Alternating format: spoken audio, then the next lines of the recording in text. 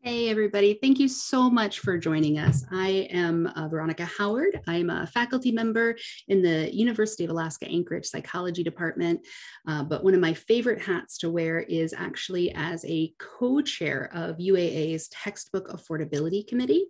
And I get to work very closely with one of my favorite colleagues in the whole world, DRC Hutchings. I'm going to turn it over for that introduction. Hey there. Yes, I'm DRC Hutchings. I am an associate professor of library science. My more informal title is instructional design librarian and also sort of a de facto OER librarian.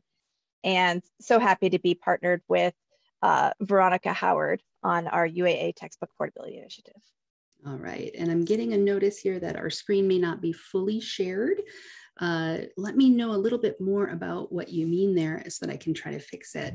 What we're going to be doing today is talking a little bit about how to try to build up a program, how to facilitate faculty support, faculty involvement at a time when our resources may not really drat. Unfortunately, what I'm hearing is that the screen share has started, but folks can't see it, which is a small challenge that I've been having lately. I'm going to try it one more time, but what may happen is I may have to step out and come back in order to get folks to see my screen. Thumbs now, yes, no? All right, give me just a moment. I'm going to step away and then come back in just a moment. Alternatively, Professor Hutchings, if you were able to do the screen share, we might be able to move along differently. What we're trying to do here just is to talk about the ways in which you can build up a program to facilitate faculty adoption of open educational resources at a time when your resources may not be the most robust. What I'm going to do here is, sorry, I'm going to step away for just a moment and come right back.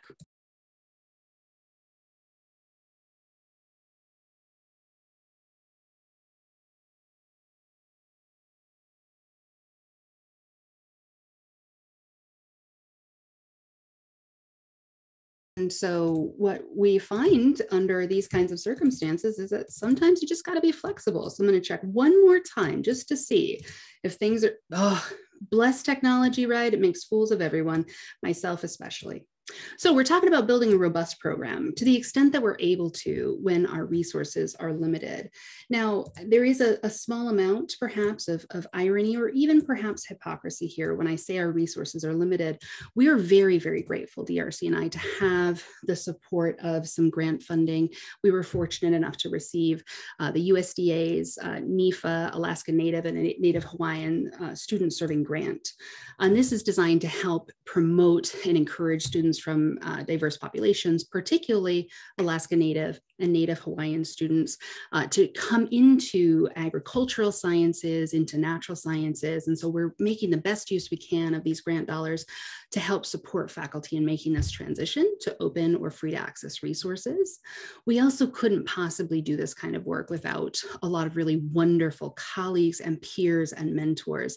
So we want to do a quick shout out here to folks like Matthew Bloom and Jeffrey Gallant, who have given us resources and support. Kaylin Nagel, who's got some really wonderful advice we want to share with you. Other researchers and practitioners like Verena Roberts, Amy Nussbaum, Virginia Clinton, John Hilton, and so many others.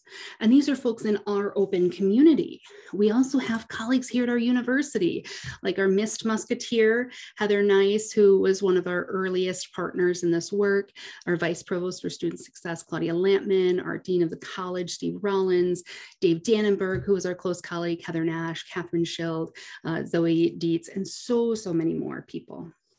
So I imagine that you're probably here because the title is enticing, right? So you want to open and create an open initiative. Well, the best places that you can go for advice on how to do that and how to be effective to do that are places where it's already been demonstrated to be efficacious. So you might be checking out programs like BC Campus, who has a long and established career of making resources open, or statewide initiatives like Open Oregon, right? The amazing work that's being done by Amy Hoffer and colleagues there. You might look at, I mentioned Jeff Gallant, who's an amazing colleague. You might look at Affordable Learning Georgia, another statewide initiative really promoting open adoption and creation in the state of Georgia. Or you might check out our colleagues who are doing things like Maricopa Millions. It's a smaller geographical area, but they're working together in kind of a consortium model to promote this adoption, to support faculty in making this transition. Now, one thing that you're going to discover that all of these have in common, or that presentations on how to build a robust program have in common, is that not only are they led by amazing researchers, amazing people who are strong and passionate about the work that they're doing, but they also have resources, right? They have the resources for people to do the work, and they also have the resources for people to come to conferences like these to present the work. And when DRC and I first started doing this work, we're coming from the University of Alaska Anchorage. We're coming from an institution that when I joined it in 2013 was beginning to lose resources. Our enrollment was declining. Our budget was certainly being slashed. Now, this is an open enrollment institution. Right? In the state of Alaska, we have no community colleges. So we serve everyone from the student who might otherwise go and complete their AA degree at a smaller, cost-effective community college to folks who want to pursue advanced training, PhDs, postdocs. We also live and work on the land of the Dena'ina Elnania, unceded ancestral land. And we have that obligation to be supporting students in the best way possible. We have a small university and we have very limited resources.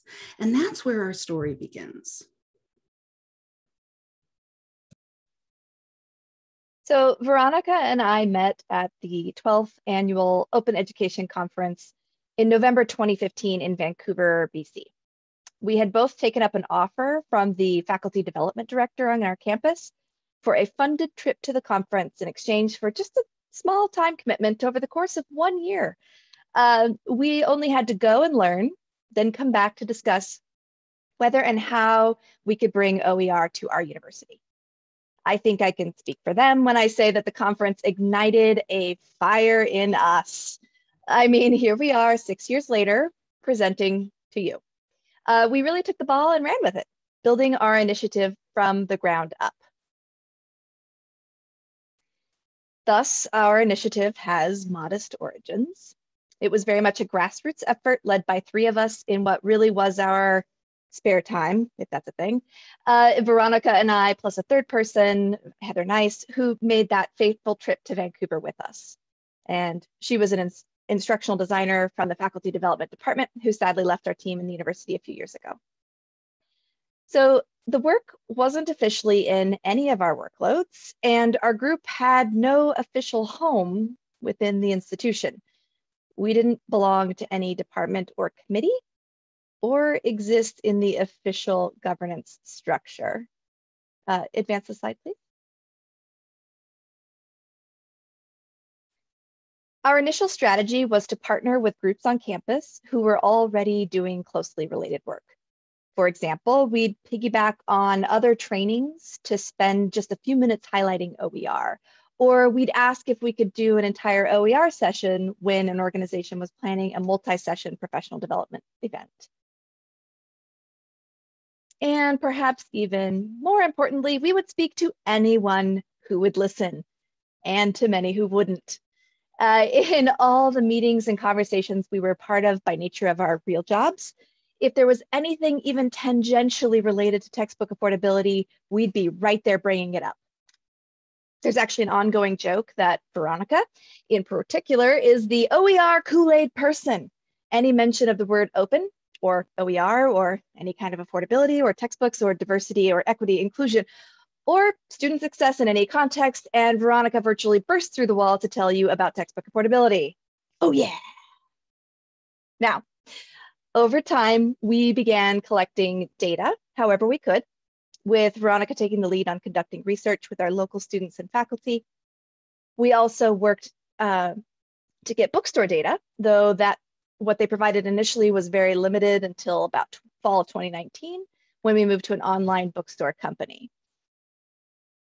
And before long, we began aggressively pursuing funding, applying for every institutional grant that we could make an argument for, and a couple national grants as well.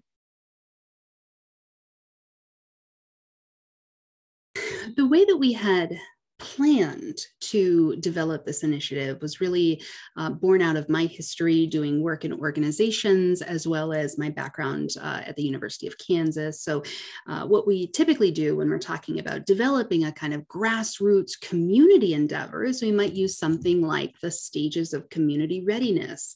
And this is like a 9-step structure where you're looking at the role of the organization, or you're looking at the initiative within a context of a complex structure or organism like a community. We go from stages like no awareness, nobody's talking about it, doesn't really seem to be an issue for anyone, through things like when you start bringing it up, initially you get denial or resistance. Then when you're there long enough, delivering the message long enough, people start paying attention. They have vague awareness, or maybe we start moving into something called pre-planning, where the folks who make the decisions recognize that something has to be done and they're beginning an initiative. Now, this is just a model. It's one that has a lot of benefits in terms of giving us a structure of what to expect, but it's also built on some assumptions. I'm going to talk about those in a moment. If you want to learn more, we do have additional resources. So I'm just going to pop those into chat just one more time in case anyone wants to have a look at some of those. In particular, the work of Plested and colleagues, or the work on implementation science could be really beneficial to review. Now, when we're talking about making this change within an established institution, typically we're looking at 5 different structures or 5 different major components that we're looking for. Things like knowledge. Is the community aware that there's even a problem to be addressed or an opportunity to be capitalized on? What's the current climate of the institution, not like geographically or in terms of weather, but like, what do people think about? What's their attitude towards the initiative that you're trying to do? In this case, textbook affordability. You look at what's currently being done. What are the current efforts that are being achieved or tried to tackle the same issue? Looking at things also like resources and leadership. And those 2 things are, of course, very, very important for making any kind of change, because they really can contribute greatly to how much time, how much effort, and what you have to do to really shift the needle. So we were, in those initial stages, beginning to assess things like awareness of OERs, etc. We've done some surveys, we've tracked some data, we get some information from students and faculty, and see what the issue is. And we're moving along at a modest but brisk pace, right? We're getting small pools of money to do this work. And then life happens. In this case, in 2018, Alaska experienced the 2nd largest earthquake that has ever been on record. In November of 2018, it was catastrophic for many. The state shut down. Most of our infrastructure was heavily damaged. But Alaskans are really robust, right? We pull together, we help one another. This is certainly not the first, the last, or the only time that we've experienced disasters. So this little thing is not going to get us down. Perhaps a less charitable person might say that that wasn't even the worst thing that happened that week. So in 2018, we also had a new governor installed in our state, and the governor ran on a platform of really promoting a pool of money to come back to citizens. In Alaska, we have something called the Permanent Fund Dividend, and it's a yearly annual payout from the dividends from oil reserve funds. And many Alaskans, especially those in remote areas, locations, really rely on those funds. Low-income Alaskans really struggle as well. So the primary focus of this platform was, let's get you more PFD money. And Governor Dunleavy was installed in 2018. And just a few months later, in their annual budget, they cut $134 million from the University of Alaska system. And that doesn't probably seem like very much for larger institutions, but for the University of Alaska, it was 41% of our combined budget for the state. And it put us in some really tough spots. The Board of Regents went on to later declare exigency. So in summer of 2019, the university was entering exigency. There was talk of discontinuing many programs, of letting many faculty go, and it created some challenges.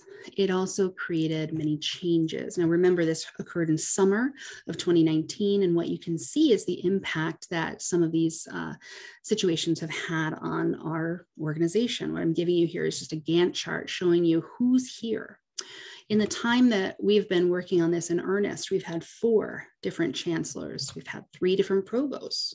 In fact, at one point, I believe our chancellor was our provost at the same time. Some of the directors are major partners for our initiative, like the faculty development director, the multicultural center director, the Native Student Services director. Those folks left their posts. They went to other universities. And it took a number of years, 2.5 years, for us to install a chief diversity officer, even after the position was formally created in 2017. So it's really created kind of a challenge. And I'd love to be able to tell you about the leadership closer to actual faculty, like the deans of each of our colleges. Unfortunately, I'm a psychologist and not a mathematician. So finding records, first of all, archivally was difficult. And then tracking those over time was even more difficult. This is at the same time that we're also losing many of our peers. So in the period under review here, we've lost 28% of our faculty and 46% of our staff. Our one saving grace has been our Vice Provost for Student Success, who has been our rock, who has been our champion, and she has declared that she's retiring at the end of this year. So this is the backdrop of where we find ourselves.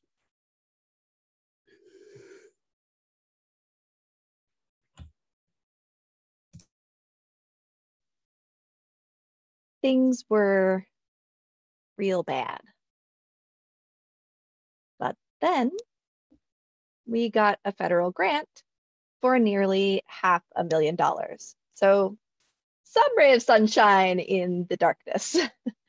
So remember how I said earlier that we applied to every grant that we could make an argument for, or that you should do that? Well, our current grant is from the USDA, National Institute of Food and Agriculture, for a program focused on helping Alaska Native serving institutions address educational needs within what they call a broadly defined arena of food and agricultural sciences related disciplines. So we argued in our proposal that OER, especially in lower division general education courses, improves retention and graduation rates for all majors, including within the food and agricultural sciences. Our grant-funded program is officially called the Alaska Open Education Initiative, and it focuses on 4 key elements. Faculty. So we promote adoption of OER and zero-cost course materials through faculty development and support. Our specific efforts there include our textbook affordability fellows, an OER/ZTC certificate program, miscellaneous workshops, and one-on-one support. And we'll talk about some of those in later slides to come. Students. Our textbook affordability student ambassador program, or TASA, that begins actually later this week, and it empowers students to advocate for themselves within the context of textbook affordability and beyond. Moving to the lower left, partnerships. We are reforging, thanks to all that turnover, and strengthening key partnerships to leverage resources and further culture change at our institution. And impact data. We are collecting information on adoptions, such as who our adopters are and the number of students they reach, cost savings, adoption sufficiency, impact of OER or ZTC on student performance, and more. Now, the central pillar of our faculty programming is our Textbook Affordability Fellows Program. This is a year-long faculty professional development and support program designed to encourage and facilitate the transition of courses from commercial course materials to zero-cost course materials.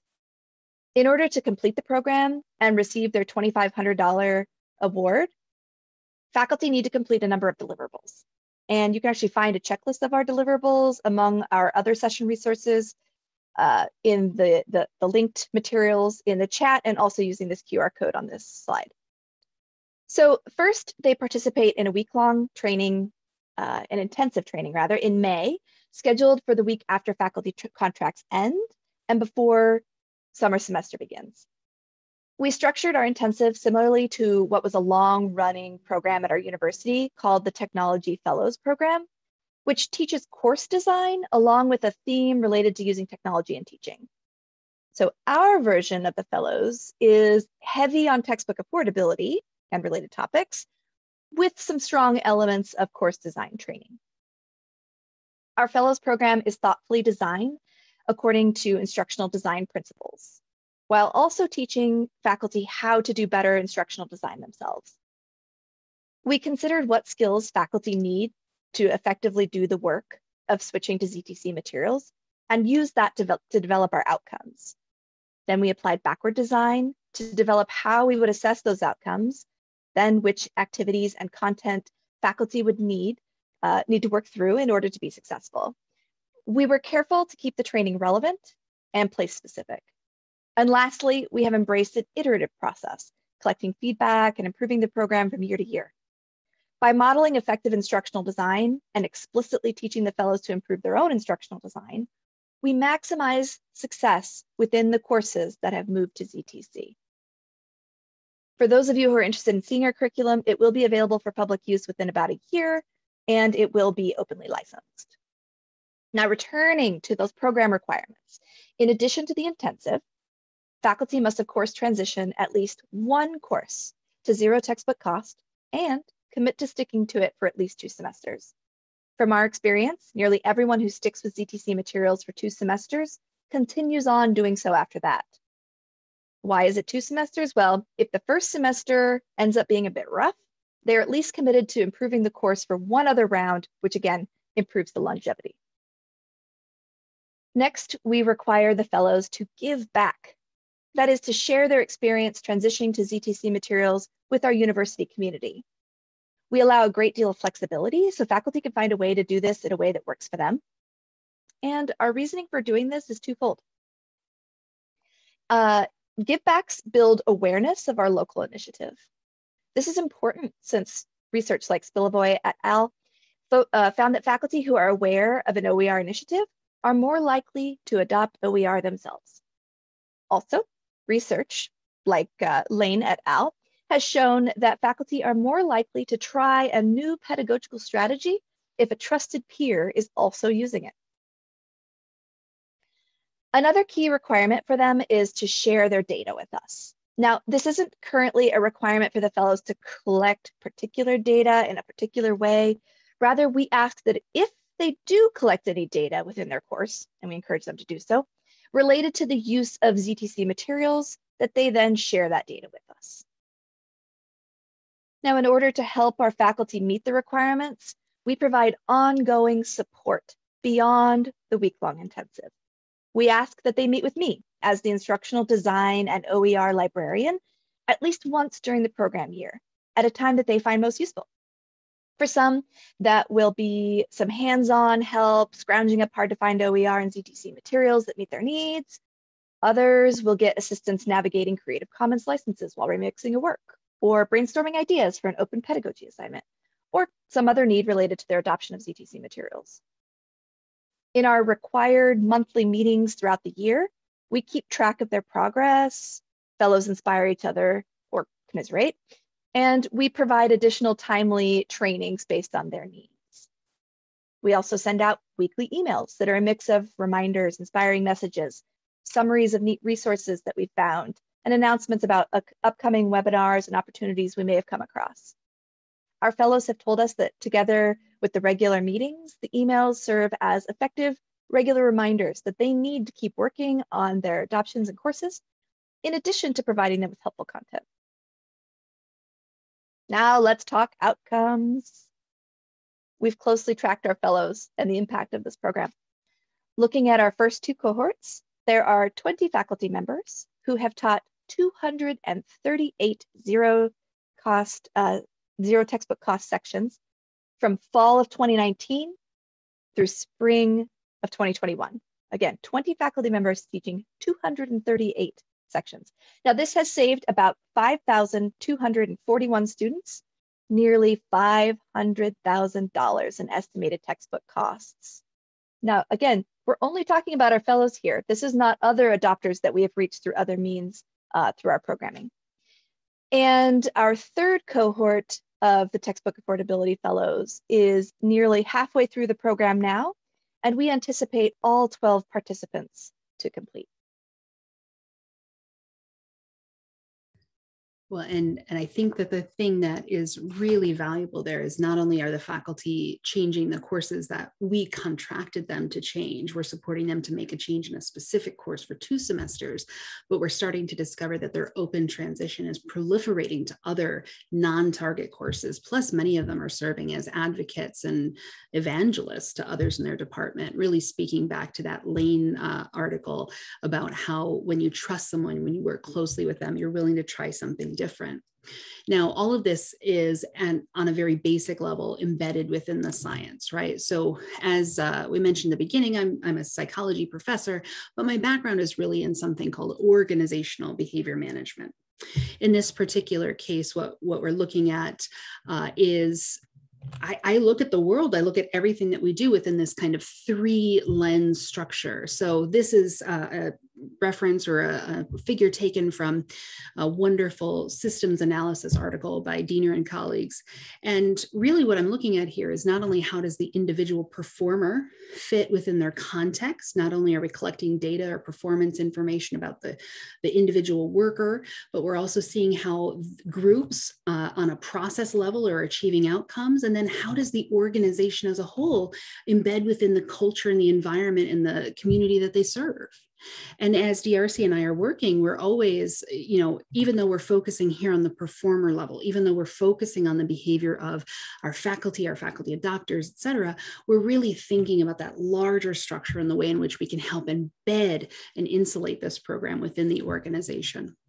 We've also taken a sort of 3-term contingency approach here when we're looking at the behavior of faculty, right? You often hear faculty just won't adopt, faculty just won't make that switch. Well, why not? Right? And when we look at it from that kind of behavior analytic or operant conditioning paradigm, when you're trying to explain behavior, whether it be adopting OERs, ETC, or voting in favor and helping to support us make this institutional change, well, typically we look at that behavior in context. We look at the consequences that the behavior produces. Are the faculty compensated for their work? Are they recognized for making that transition? Are they connecting with and seeing the results, like improved student learning? Are they impacted beneficially by improved student retention? Are they seeing that their work impacts the organization? Right? And we also look at the way in which the culture, the context surrounds that behavior. So if faculty aren't adopting, do they have enough time? Have they had sufficient training? Do they have competing task demands, like other stuff they have to be doing? Are they finding sufficient resources? In some fields, like mine, there's just not enough available OER for someone to adopt. So they'd really have to create it in order to use it. Are there enough support staff, right? DRC is mentioning that she does a lot of support for our fellows because she's an instructional design librarian. Are there librarians? Are there instructional designers? Is there a method by which folks can do this adoption and this transformation? And is there a need, right? Going back to culture, is there a need? Does anyone even know that this exists? And it's within these 2 areas, context and consequences, where we focus most of our efforts, right? If we want to shift adoption, we need to really be highlighting some of the things here from the context. We need to make sure first that people know it's happening. We need to see that they're seeing others do it, that it's a path that they can achieve. We need to make it easier to share resources. If we come across, DRC and I, something that could be potentially effective for someone who's not currently in our fellowship program, we'll send it out to them and say, hey, have you seen this really awesome open resource in your field that could speak to your course? And then the next time the fellowship becomes available, those folks are more likely to come and join us or to at least apply to be part of the program. We also, as we mentioned before, we're starting up our Textbook Affordability Student Ambassador Program, or TASA program. And so what we're doing here is actually supporting students to self-advocate, to talk to faculty, to share their stories of how the cost of course materials impacts their education and impacts their trajectory through college. And then we're also developing an easier access, an easier route into OER adoption. We're creating self-paced resources and a self-paced training certificate. So maybe a person can't commit their full summer, but they could certainly go in and self-train through some material that could be relevant to them.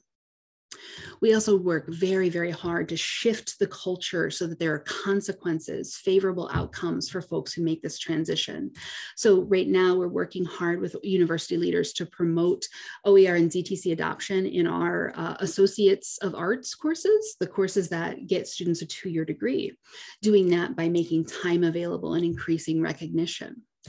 We're doing things like working to embed OER and ZTC explicitly in faculty's promotion and tenure guidelines. This is consistent with some work that's done by the Doers Group. You can find a link in our resources, and was initially presented on by folks at universities like Pittsburgh State. Really effective, because if OER is a high impact teaching strategy to support diverse students, if it's not in the P&T guidelines, folks who aren't familiar may not identify that and reward that behavior.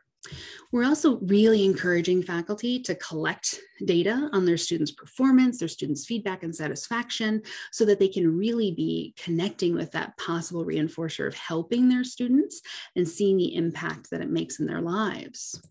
And then finally, we're working really, really hard to refine our data collection methods. As DRC mentioned earlier, the data that we have available on who's using open is multiply problematic at our institution, simply because we don't yet have course marking. We don't yet have a course system that faculty are using consistently to indicate that their materials are free to access. So we can't even begin to honor and identify folks who are using open if we don't know who's actually doing it.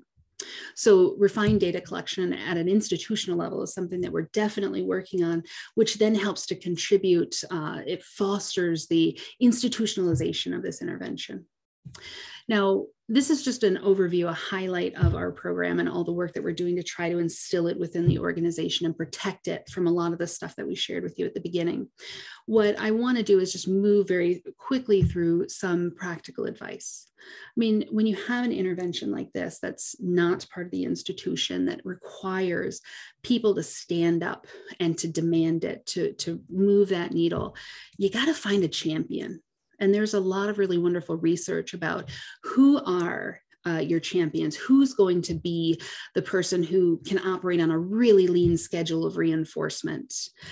You're looking for people with certain personality characteristics. So maybe someone who has self-confidence, who's persistent, who's energetic and risk prone. Let me clarify. When I say risk prone, what I mean is someone who's not sensitive to extinction for their behavior not being rewarded, or someone who's not sensitive to maybe being punished a little bit for speaking up for the cause. You want someone who's going to speak truth to power and take a risk. We also see that in leadership behavior, someone who has strong vision for change, someone who pursues unconventional means, someone who helps develop and lift up other people and their potential, and then finally giving recognition to those around them.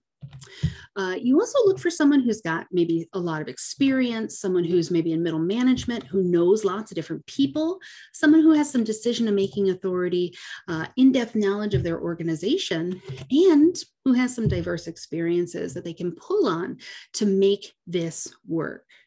Now, you can have multiple champions, but these are the kinds of qualities that you're looking for in someone who's going to stand up and do that work.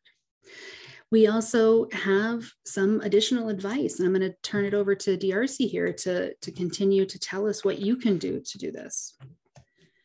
So first off, find your people. Sort of related to your champions there, but even if you're lucky enough to have a partner in crime like I do in Veronica, you are going to need other allies who can help you write grants, who's on board with your goals and is willing to speak up in the meetings that they're in that you aren't. Which adopters do you have who'd be willing to present their work to other faculty? Also look for faculty who share your values and beliefs and target them for making the switch for OER or ZTC. Kayla Nagel, formerly of US PIRG, gave us some advice that really stuck with us. It's not your job to change people's minds. It's your job to find the people who already believe the way you do and join together to do the hard work. We encourage you to embrace that advice as well, because it's really helped us prioritize where we're going to put our very limited resources. Next, be flexible. Think creatively about funding opportunities. You might have the best luck with things that seem only tangentially related to OER, where you can come up with a strong argument for their connection. Remember, we didn't get an OER grant. We got a narrowly focused student success grant that advances our entire OER program. We are using OER to meet the goals of the funding agency. Similarly, you need to be flexible when promoting OER and ZTC on campus. How can access to resources, promoting student success, raising diverse voices, etc., all that wonderful benefit of and potential for OER, tie together with emerging initiatives on your campus, such as those seeking to increase student enrollment, promote DEI, encourage retention, etc. So look for synergy. Also, get data. Data is the language of most administrators, and it's going to be the foundation of what faculty adopters are looking to see. Remember that all data are valuable, quantitative and qualitative, and brainstorm helpful data points and work to get it from whoever might have it. Expect that people will ask you for data often, including administrators who need it by the end of the day today, because there might be this exciting opportunity, but I have to have it today. And then just for the sake of time, I'm going to hop in here, just a couple more things. Speaking very loosely, you got to find reinforcers. Like we said, this is a tough gig. You have to find your reinforcers as well as those of others. The people who can contribute to this probably aren't going to be adequately compensated. So if you can find someone who needs grant writing, who needs to do some research, maybe for promotion and tenure, for someone who can be motivated by the things that you can offer, because it's very likely not money, get those on your team. And bear in mind that most OER ZTC pioneers probably aren't going to be compensated. You can also join together to help other people meet their goals when you have mutually beneficial relationships, right? So we work with, for instance, Native Student Services to help them support and retain their students. And we're also interested in promoting and retaining success for Alaska Native students as well. We also make sure that we're very careful to never ask someone to make this change without benefit. If we can't help them highlight something that's going to reward them, is it in their P&T file? Is it somewhere else? Finally, be honest. This takes a lot of work. Transformation takes a lot of work no matter where you cut it. And many faculty are losing out on the deal when they're switching from OER ZTC. We're also very careful to always advocate for the voice that's not in the room. If we're meeting with faculty, we talk about the benefit for students. If we're meeting with students, we talk about some of the challenges that faculty have, et cetera. Last, remember, be patient. Progress isn't always linear. You're going to have a lot of setbacks, and you have to be tenacious. DRC wasn't kidding when very often this face is the face that people think of when they think of open educational resources or ZTC. Don't give up. Be that person on your campus. I want to reserve some time for questions, but thank you so much. So we did have a question from Elizabeth. Could you share your methods and findings for getting data from the bookstore? What did you ask for? How did you negotiate the fact that your goals were existentially threatening to them? Well, we were very lucky that we had some advocates like the vice provost. We actually have the person on campus who oversees the bookstore as well. And from their perspective, it's really a question of give us this data or we're going to another bookstore. And so the bookstore, in order to keep their contract with us, gives us those data. You may not be in a similar situation, so you might have to go a different way of identifying who's using OER or ZTC, but there's likely a solution, even if it takes some time and some careful consideration. I'm going to pause everybody right here. We are at time, so I am going to go ahead and stop the recording.